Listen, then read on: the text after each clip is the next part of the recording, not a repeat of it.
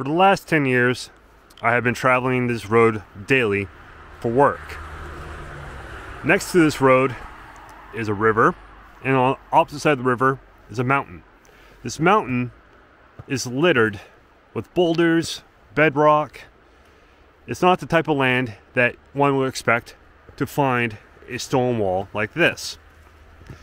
Because of the odd location of the stone wall, I started questioning why it was here. I looked into the deed record to see if it could have been farmland at one time, or if it was possible a divider of property. As I learned from the deed record, the first time this land was sold was in 1856. The sheep boom in this area ended in 1840, meaning that this wall was built 16 years after the sheep boom ended. So that eliminated that question. The other question was, could this be property divider? The land itself is one giant property, so this wall does not divide property. So why is it here? That was my question, and the two main reasons why walls are built were kind of ruled out.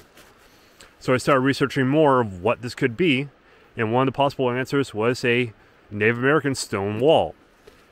Come to find out, this road is the Crown Point Road. The Crown Point Road follows the Old Indian Road. This is the Black River, and the Black River is a natural corridor between the Connecticut River Valley and the Champlain Lake Valley.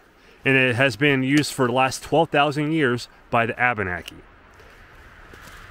who made ceremonial stone landscapes. The United Southern and Eastern Tribes actually made a resolution in 2007 asking archaeologists and states and federal agencies to start recognizing their work.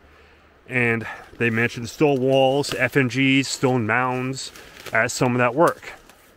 This wall goes all the way to the top of the mountain, almost to the top of the mountain. It kind of hits the bedrock and stops. But I think this is a good candidate for one of those landscapes, because as you can see, it is surrounded by boulders, bedrock. It sits on a very steep mountainside, and the deed records show that it was never a reason for colonial people to create this. But say if it was for a ceremonial use, it makes much more sense.